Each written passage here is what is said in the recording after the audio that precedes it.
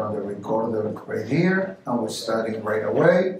Good morning, Kahal Kadosh, to everybody. Today, Tuesday, the 7th of Adar 1, corresponding to the 8th day of February.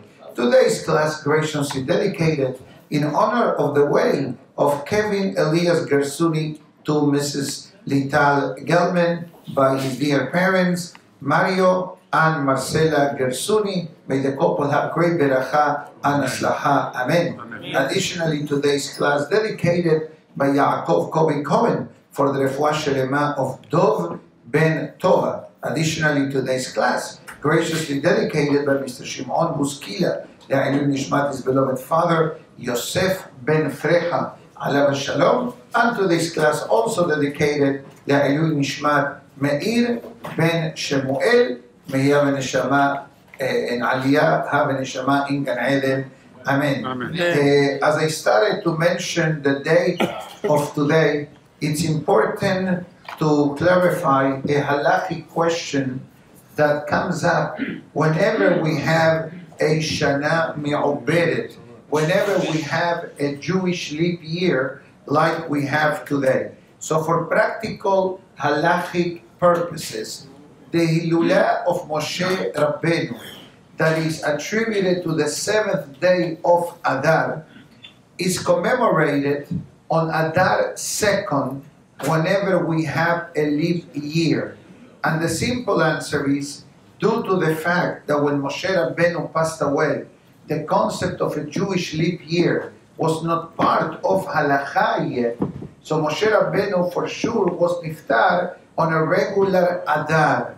And the halacha is that whenever somebody's passed away on the regular Adar, the yortzeit or the birthday or the bar mitzvah is commemorated on the Adar number 2. Needless to say that if somebody passed away, Has v'shalom, on Adar 1, or Hamavdil was born on Adar 1, so whenever it comes to the yortzeit in a leap year, or a bar mitzvah, you do it in Adar 1. But the true difference in the halacha will happen if, God forbid, someone lost a relative a year ago in the month of Adar. Which was not a leap year. Which was not a leap year. When do you stop saying Kaddish? So you have Adar, Nisan, Iyar, Sivan, Tammuz, Av, Elul, Tishri, Heshvan, Kislev, Tevet, Shevat. So you finish Kaddish on the month of Shevat because you already are 12 months. Obviously, maybe it sounds a bit confusing. When do I do Adar 1? When do I do Adar Bet? Don't worry about it. If you have questions of this magnitude or this nature, speak to me privately or contact your local rabbi, and I'm sure wherever you are, the rabbi will give you the proper halacha. But it was my obligation to start the class today because immediately, the moment you say the 7th of Adar, people already connected to the Hilulah of Moshe Rabbeinu. So someone asked before, so Rabbi, I lit last night a candle in memory of Moshe Rabbeinu, and I learned in memory of Moshe Rabbeinu, didn't do anything. I said, Has v'shalom. Of course it does. Let's clarify. It's not a sin, God forbid, to light a candle in honor of Moshe Rabbeinu. I personally light candles every week in memory of certain tzaddikim. And when it comes certain hilulot, and on Motzei Shabbat, it's Rosh Chodesh, etc. So definitely it's not an avon if you lit a candle in honor of Moshe Rabbeinu, and if you made the tikkun in honor of Moshe Rabbeinu, but the real official version will be exactly a month from today. Now, today we're going to talk about money. Money, money, money. Money is a need. Today, you know, although money is having a retirement, cash is having a retirement, there are stores that don't accept cash. True. Yeah. That's why we're going to make it unconstitutional soon. There is a county ordinance coming soon that stores cannot refuse cash unless it's an online store, etc. But interesting, the Gemara writes that prior to Mashiach's arrival, cash will be leaving the world gradually.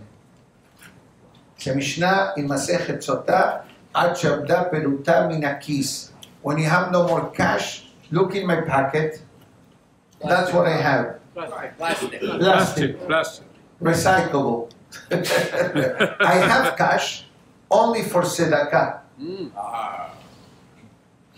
I don't have an ATM machine in the kupa. Coming soon. Coming soon. We're going to put one probably. Okay? But in reality, yes, right. Right, I know, but it didn't work. No, it didn't work. Maybe today it will, because now people are more like in tune into no cash, into more plastic, Zelle, Venmo, all these different platforms that you can pay. You go to a restaurant with your friends and you split the bill. Okay. You pay, okay, your share was X, B, X, Y, Z, whatever, technology. But let's say that a person has a lot of money. And I'm not talking about cash, just in case. A person has a lot of wealth. How much tzedakah can a person give? 20%. We'll see what the Gemara says. There are many answers. There are many answers to this question. Everybody knows the basic answer of the tzedakah that comes in the Masechet Ketubot, and it says, Be'usha hitkinu. The Sanhedrin made a takana. When it comes to giving charity, Al yibazbez yoter mihomesh. It says, don't give more than 20% of your available liquid funding. Why? Because Hachamim fear that if the person will give more than 20%, maybe the person may find himself in a situation that he will need or she will need from others, so then the giving of the tzedakah actually defeated the purpose of helping others. The Gemara reinforces that this is exactly the Takanat Hachamim in the time of Rabbi Yosef, and it says the same thing. Uma aseh be'echad shebikesh lebazbez yoter mihomesh. And there was a story that there was one fellow who wanted to give more than a fifth. Below inihu lo havero. His habruta did not allow him to do so. Umanu, who is this fellow who didn't allow him? Rabbi Yishva, be'amrele Rabbi Akiva. So this decree by the Sanhedrin, it wasn't stamped a decree simply written, but it was with halachic precautions. Let's clarify the practical halachic parameters. One thing is the ma'aser that a person must give from the net income. Ma'aser minimum 10%, maximum 20%. When a person gives the minimum ma'aser, is fulfilling the halacha at a basic level. The ultimate level will be 20%. Homesh. That's ma'aser. Tzedakah is not different. Maximum allowance, 20%. Needless to say, let's say that a person makes a business, so to speak, or let's say the person makes it easier. The person hits the lottery, right? And the person won $150 million. Say amen. Toda Rabba. Have to buy a ticket in order to win. So you buy it and I win. Baruch atah Adonai Eloheinu melech haolam she'akol nihya b'baruch. Amen. Now, after taxes, probably the person nets 60 million. From 150? Yeah, maybe, okay, 75 million net take home. You have taxes you gotta pay. And they tax it before you collect the price.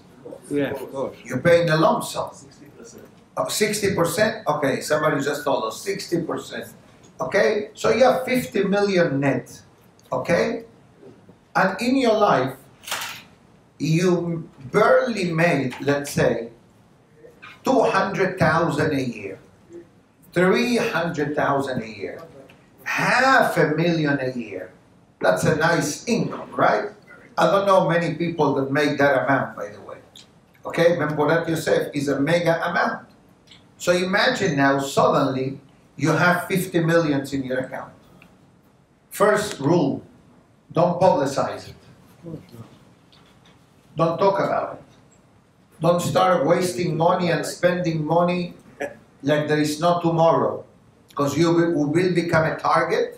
You will lose the money, and suddenly you're going to have people becoming your cousins, your distant relatives, your child, your parent, your brother, and a long lost relative.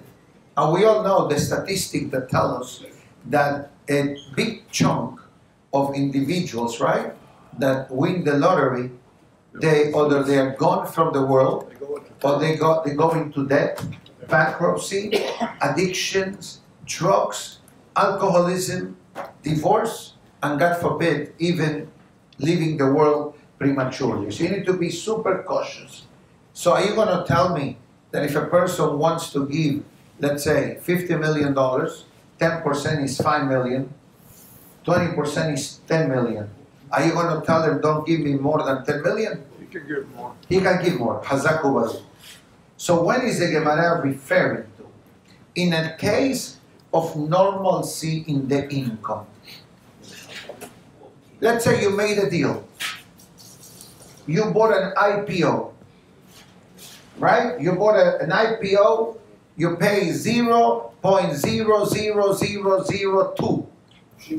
Shiva. Should have Tehiyat HaMetim. Yesterday had Tehiyat HaMetim.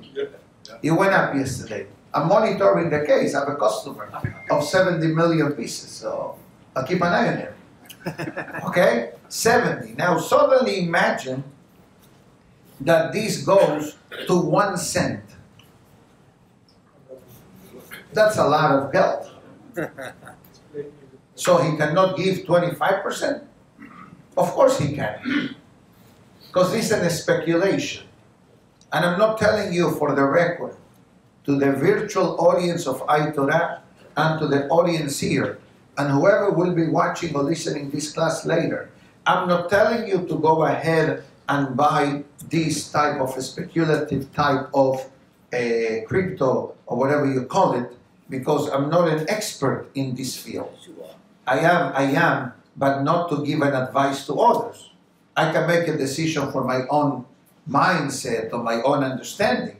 But to tell you, go ahead and do it, I will never do that because I don't know enough. And I know people who made some money, but I know more people that lost a lot of money. Has v'shalom, just in this speculation. The Gemara goes further and it says, where do we learn? Yes, crypto, yeah. In the olden days, whenever you say the word crypto, has something to do, cryptic message, and something kryptonite from Superman. Now it became part of the dictionary, of the vocabulary, right? But that was with a K, and this is with a C, I think. So difference in the spelling, right? But anyways, where does the Hachamim or the Sanhedrin or the Gemara learn that there is a concept of 20%? We understand 10%. We don't understand 20%. Where the 20% came from. So the Gemara says, Bechol asher titeli aser ha'aserenu lach. This was the pasuk that Yaakov Avinu made a covenant with Hashem. Bechol asher titeli aser ha'aserenu lach. Whatever you're going to give me, it should not. Should be double, aser, a'asereno. Double time. Twice the Torah says aser a'asereno. The first 10%, the second 10%. That's the 20%. Fast forward in Berashat, aser te'aser. Aser te'aser et kol devoa zarecha. 10% plus 10%. This is the pasuk that talks about 20% of your field. Whatever the yield of the field was for that season, the Torah encourages you to give 20%. And I'll tell you a secret. This is a guaranteed return investment. I'm not saying it only from the emunah perspective. I'm telling it to you now as somebody that is in the front lines, that guaranteed that whenever the person gives ma'aser, that money comes back. And often from the least expected sources. I'm sure that all of us have personal stories on this topic, but we'll continue further. The Gemara writes that even though it's the concept of ma'aser, another takana the Hachamim established in the time of the Sanhedrin. Now, I'm going to say something written 2,000 years ago. And probably for many generations, it did work accordingly. Today, because of who we are as humans, the society that we live in, the influence that we get from all over, and the freedom of speech that everyone has, things could be a bit different, although I believe that the lessons of the Torah are eternal. But I want you to listen to this Gemara. It says, Amar Rabbi Yitzhak, in Usha Hachamim made a takana, she'adam mitgalgel im beno, mitnaheg benachat ubedevarim rakim. When it comes to educating your children, you speak to them in a pleasant way and in a soft fashion concerning Torah learning. Till when? Until the time that he turns 12. Mikam ba'elach, from now on, once he turns 12, yoder imo lehayav. You need to activate, and I'm giving you the mild version of the Talmud, disciplinary action for him to learn Torah.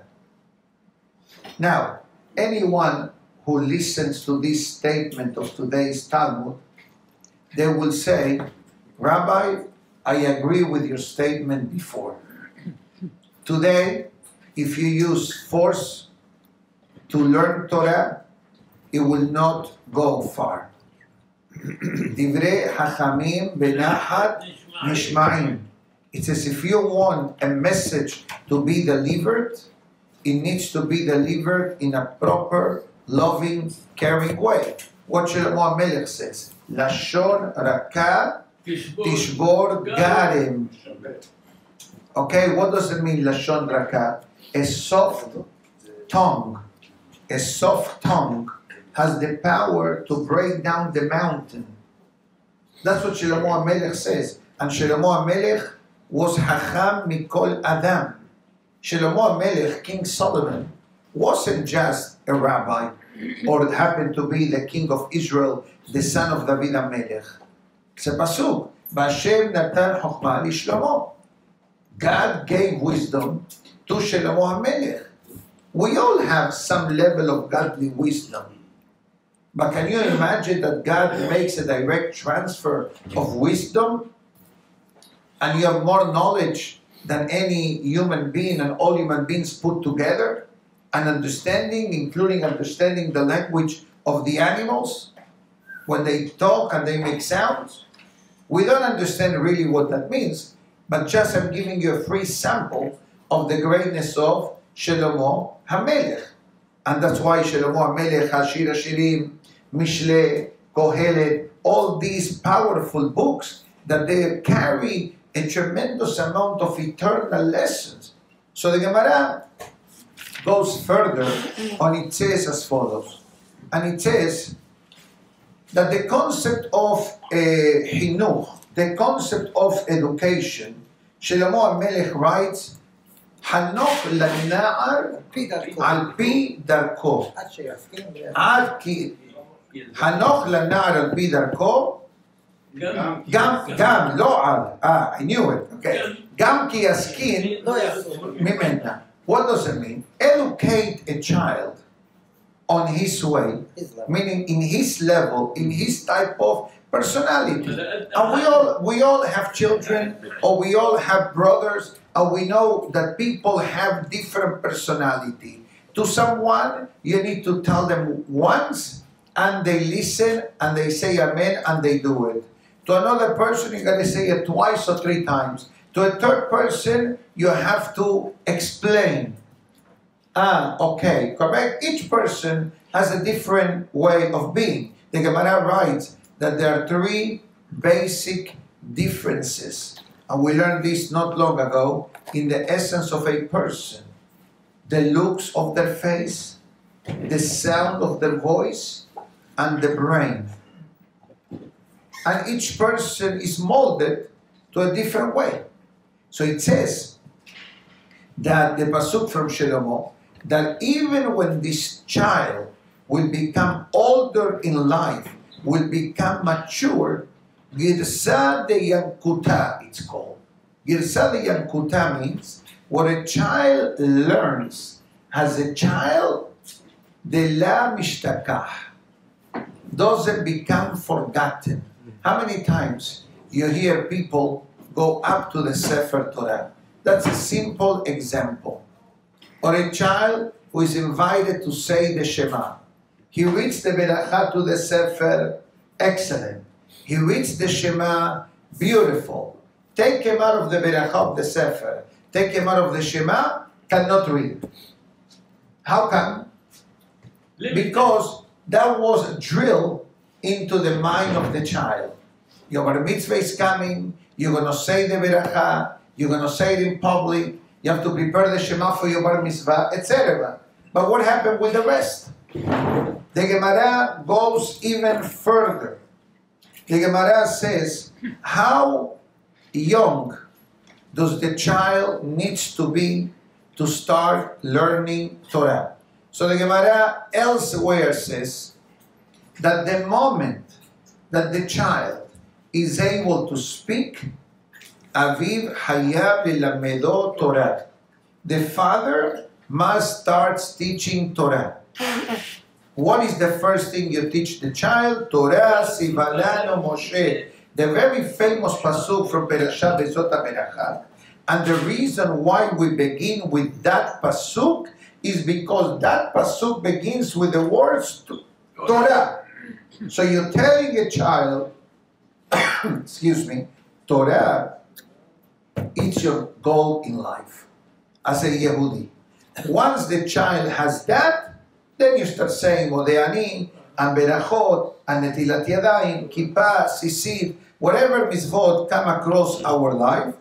And obviously, as the years go by, the person grows more and more and more in Torah knowledge, which is a blessing that we have today.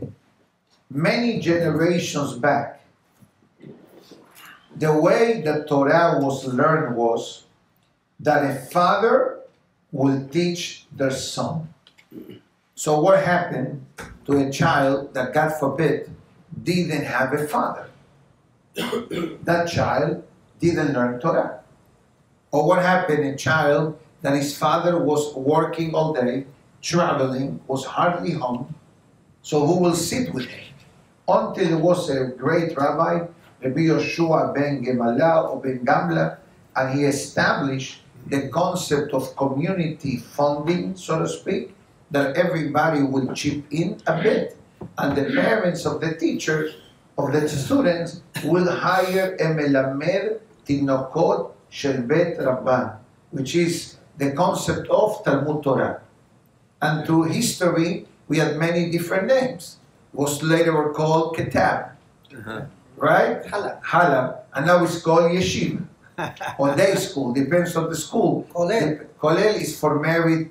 Yeah, no, wait. We still are getting pregnant. You're already talking about Kolel. Stana shoya. Igi el sabi sali al nabi. Wait till the baby's born, then we talk about the Kolel. Maybe it's a girl. Anyways, in a more serious note, Baruch Hashem, even 50 years ago, that a child goes automatically to the Jewish school system, it wasn't guaranteed. How many people in the younger years, don't answer this question, I know the answer.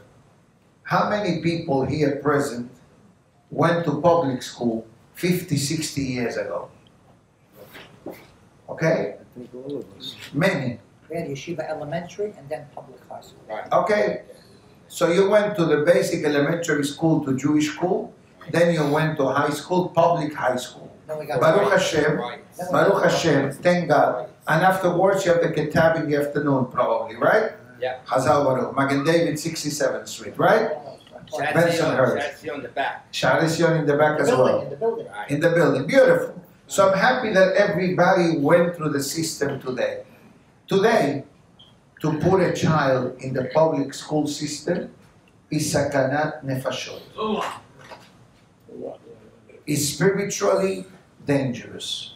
Physically. I'm not talking the physical aspect of life yet, because some schools have gun detectors and metal detectors, so you can understand the type of the environment that they have. Some areas could be cleaner, some areas would be difficult and more challenging, but from a Torah perspective, we understand that the younger the child gets educated into the ways of our traditions, into the ways of our Torah mitzvot, to follow in the footsteps of our forefather will be unbelievable.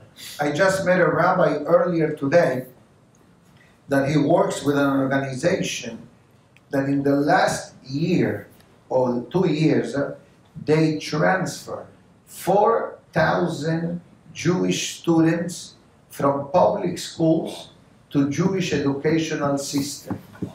And this didn't happen in Cuba, this happened in New York. Beta? I don't know the name of the organization, so I don't want to say it. But unbelievable, you know what it means? 4,000 neshamot you save? It's an unbelievable marriage. And I know of someone that he, for many years, supports students to do the transfer from the public school to the yeshiva system. How many students did this fellow sponsor?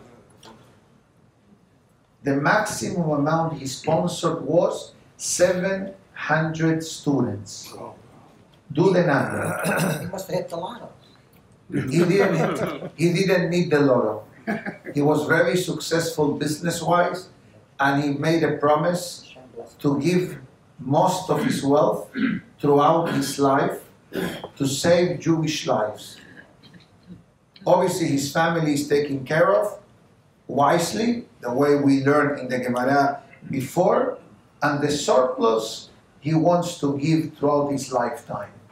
I know another fellow that also very successful, and he was interviewed, I'm not going to say the name, he was interviewed by the news media, and they said, we don't understand.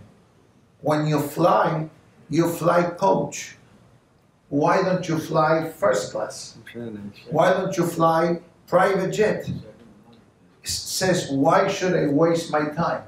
Because I'm going to fly in business class, my seat is going to get earlier to the destination. It's going to be the same destination. It's going to be the same hours of flight. It's going to be the same customs agents coming to an international country. So what difference does it make for me to fly coach or I fly first class? I know that that's a very humble person. I know the person personally for many, many years. And he's a person who also made a commitment to give most of his wealth throughout his lifetime for education, outreach, etc. Different wealthy individuals have different mindsets and goals in where their charity wants to go to. To some people, they like to help needy families, widows, orphans, brides, etc. Some people like outreach. I remember that many years ago, there was a competition in South America, I believe, worldwide, okay?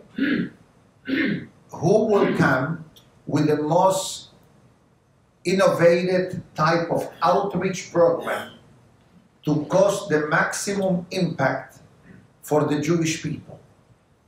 And there are many wonderful programs out there.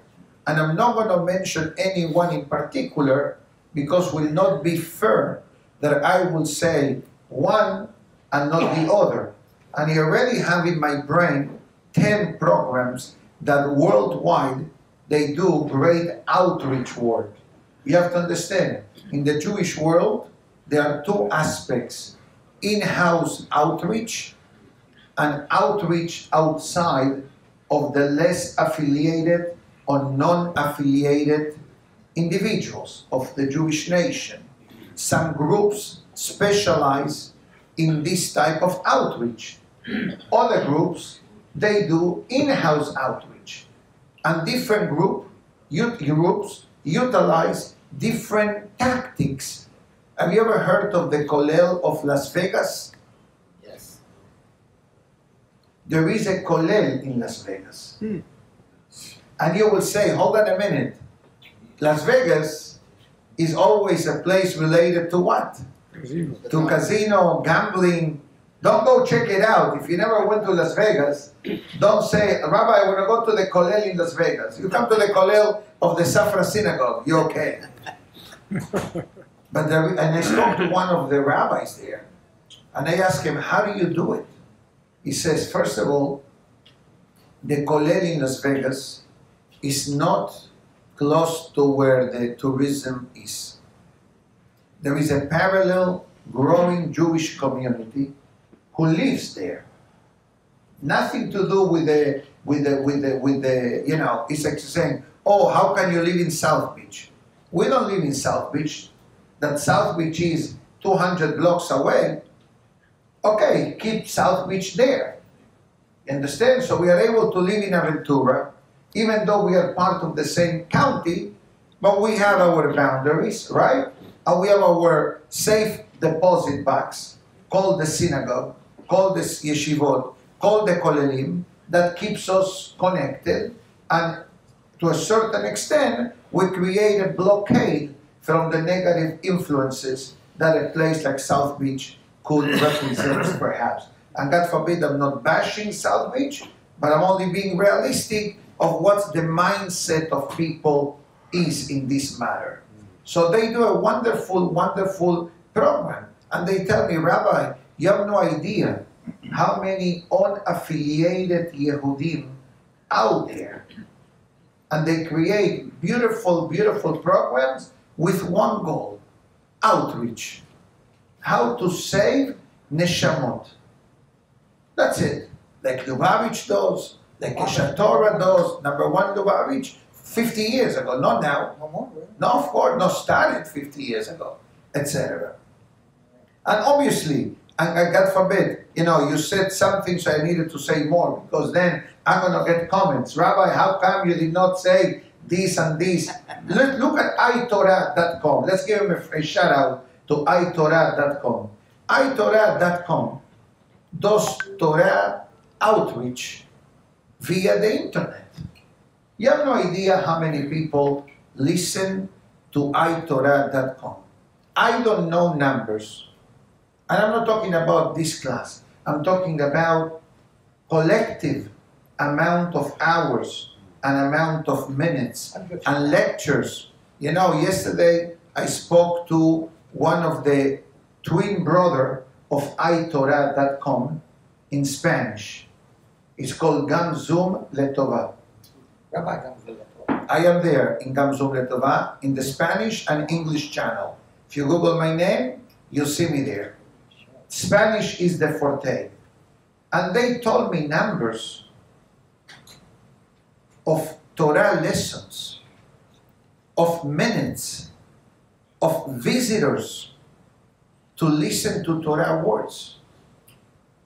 Can you imagine 4 million visitors in the past 2 years? Beautiful. Probably iTorah is older, has many, many more.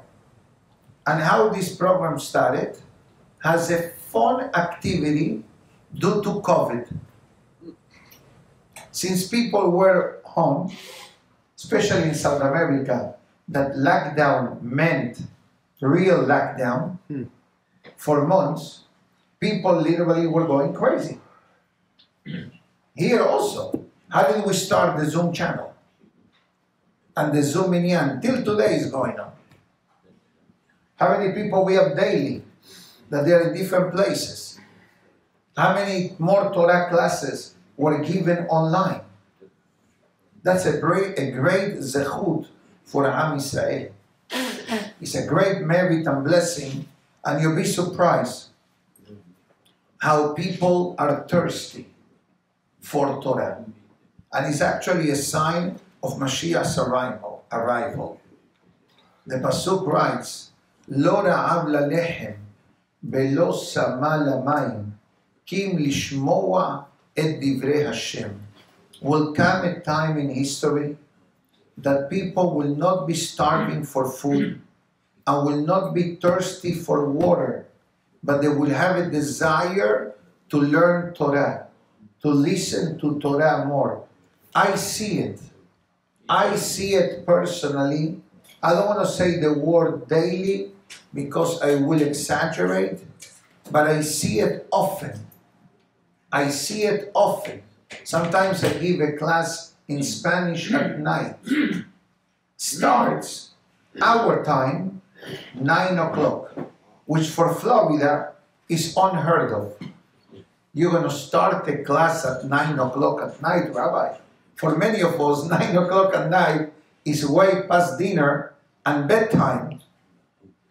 Now imagine that 9 o'clock Miami, it's 11 o'clock or midnight Brazil, or 4 a.m. Spain, and 10 p.m. other country. And you know how many people watch the class live? I'm not going to say the number, so I don't become haughty and arrogant about it. I want to finish the class close to 11, 10:30, quarter to 11. They tell me, please keep talking. I'm not sure in America this concept will fly. Keep talking, okay?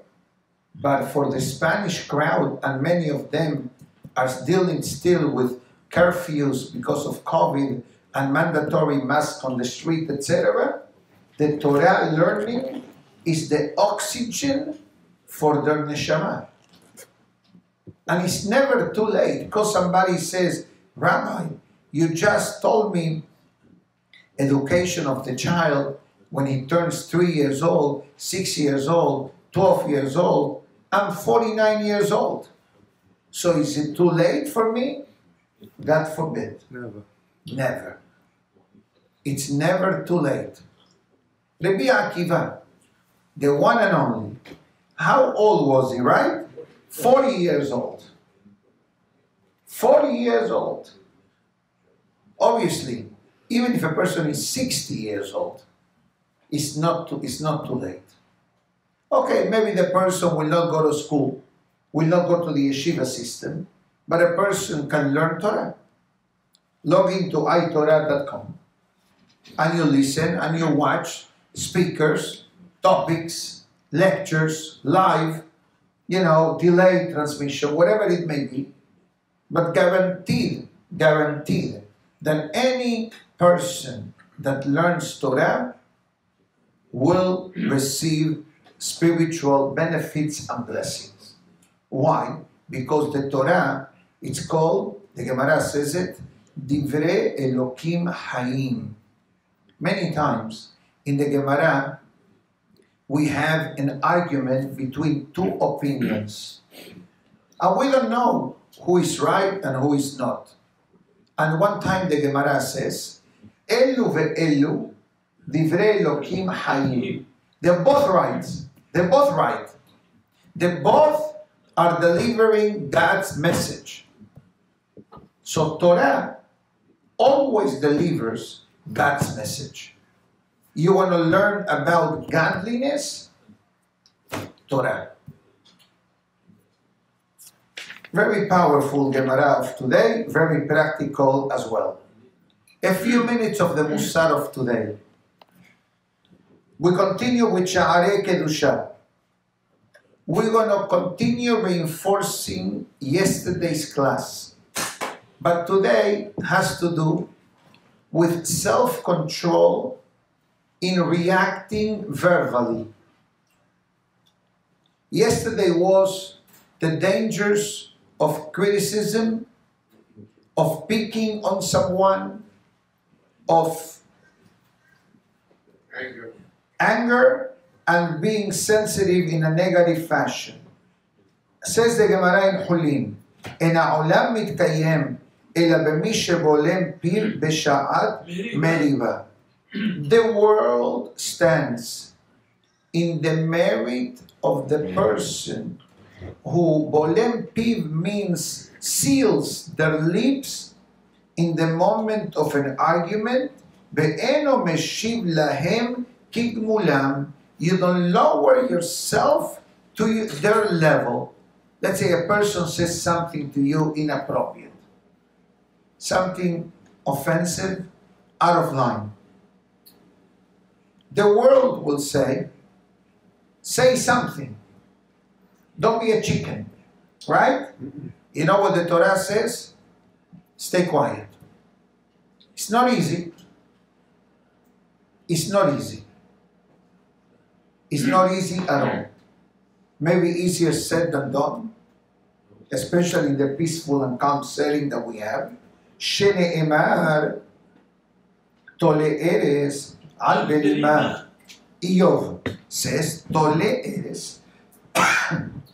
The world is suspended. The world is hanging. Tole means to hang. Eres, the earth. Al belima.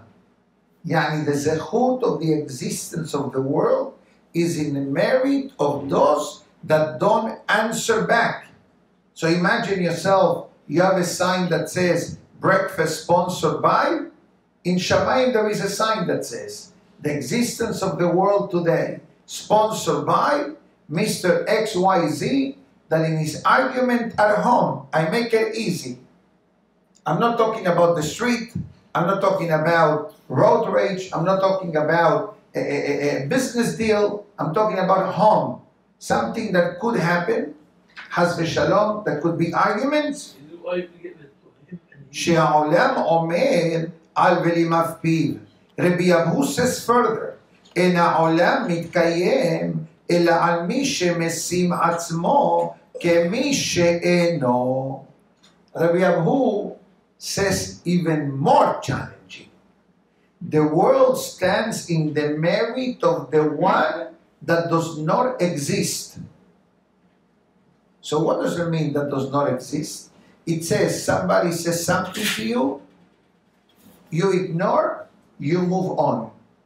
Did not affect you. It's not so easy. But that's what it says. And it brings Pesukim, Betanu Rabbanan, Hane'elavim, those individuals that sometimes could be mistreated, Be'enan Olbim, and they don't answer back to the low level of the aggressor. We're talking about verbal. Shom'im et herpatam, Be'enan Meshivim, you keep your posture. You don't answer back. Alehem HaKatuv Omer, pasuk from Shofetim that says, Be'ohavav keset hashemesh Big Buddha too. It says, this is the love that Hashem has to them, like the sun comes out with its powerful strength. What is this connection between the sun rising and the lack of reaction? So allow me to share with you the footnote. And it says as follows, that when a person does not react, when you can react, because somebody said something to you inappropriate, out of line, and you stay quiet, to react doesn't take effort. To react is automatic. But if a person says, you know what, I'm not going to react, I'm not going to expand the argument, I'm going to stop it right now, that inner struggle that a person has, it shows the strong foundation of a person's connection with Hashem, similar to the sun rising. The sun and the moon are two opposites, correct? The moon functions when the sun is out of sight. Once the sun comes up, the moon leaves. No choice. It's not like the moon leaves. The moon is there. But the power of the sun is so powerful that it makes the moon invisible. So it says, Be'amar Eliyahu Navi, Eliyahu Navi Zachur Letov says, Le'olam heve'alub libnei Adam, be'libnei betecha yoter mikulam. This is a heavy statement. It says, if with any interpersonal interaction we need to be cautious of not reacting, the ultimate test is at home. And I think that we all agree to that. Be'amar Eliyahu le'olam en haTorah mitpareshet ela במי שאינו קפדן. The Masechet Kala says, Torah can become an habitual resident and understanding of the deeper essence of the Torah on those individuals which are not meticulous or sensitive in a negative way towards others. Be'af ani, Eliyahu Navi says, Eni nigla ella lemí she'eno kafdan. You want to meet Eliyahu Navi? We all want to meet Eliyahu Navi, right? Maybe we already met him. I don't know that he's Eliyahu Navi. Right? In the Berit Milah. But do you see Eliyahu Navi in the Berit Milah? No. You sense him because you have the emunah and the beliefs of the Achamim. But it says Eliyahu Navi, it says, I reveal myself only to those that are not sensitive in a negative way against others. Great is the merit of the person who recognizes their own limitations. And he remembers that one day will come that a person will have to meet the Creator. That the person knows that Hashem is always with him or her. Bezocher, and the person remembers that Hashem gave him life in order for the person to serve Hashem and to learn Torah. If this is how the person lives, a person understands that whatever blessing is from Hashem. The person understands that God is with us. The person takes advantage of time and learns Torah. The person acts in the proper way, especially to his family, friends, etc. If this is how he polishes himself, ודאי אהוב למעלה בנחמד למטה. For sure, one second, for sure that Shamayim likes this person and people like this person, because if I'm a nice person to you, what is there not to like about me? Nothing. Nothing. You don't know me. You don't know me. That's why you said that. But let's clarify, I'm not talking about me as a person. Okay, sometimes you say, I like this from this person, and I don't like this from this person. I don't like that from that person. Obviously, the more we concentrate on the positive, and the less we concentrate in the negative, the better it is. And there are people that regretfully have this deficiency, that they always look at matters with a certain negative eye. We learned this last week, how dangerous that is for the person, for the environment, and I don't mean the EPA environment. I mean the environment of the person's life. And the ultimate benefit, betamid Hashem imo, and God will always be with this person. Because the Mishnah in Pirkei Avot says, how do you know if God likes you? Do you know if God likes you? He loves you. Hashem loves you for sure. But there are many different levels of love. How do you know that Hashem likes a certain person? Short answer from the Pirkei Avot, what's happening on the planet Earth? If the person has a good name, has a good reputation, has a good level of friendship, and good behavior. And let's clarify, good behavior, I don't mean, God forbid, good behavior or criminal behavior. For the criminal behavior, we'll send you the sergeant, we'll talk to you, and that's it.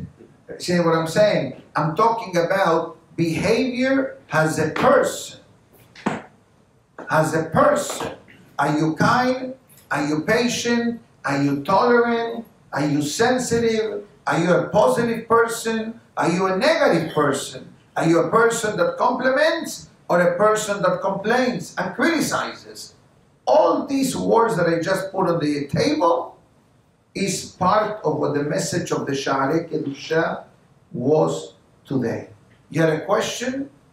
That's why I was told that not when you're embarrassed, somebody embarrasses you, and you stop and you don't answer, it goes one step further.